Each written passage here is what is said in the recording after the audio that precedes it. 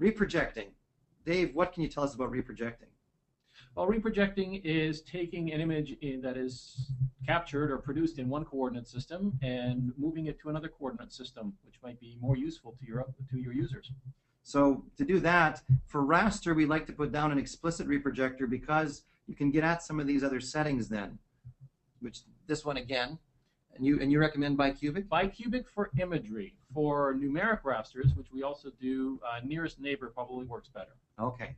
And so off it goes, and it'll do that. And FME supports a very large number of coordinate systems and a large number of different datum techniques. We also have some specialty coordinate system support in there for our friends in Ireland and in Switzerland and Germany. Some of these niche markets have specific algorithms that they want used, and we do have those in there as well.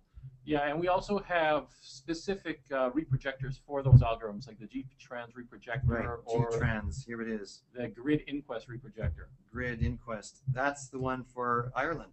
Yes. And I was lucky enough to go there earlier this year. It's a great country, Dave. Oh, okay. And not very big, so it doesn't need a lot of complicated shift grids for reprojection, I don't think. That's one good advantage if you're a small country. Yes.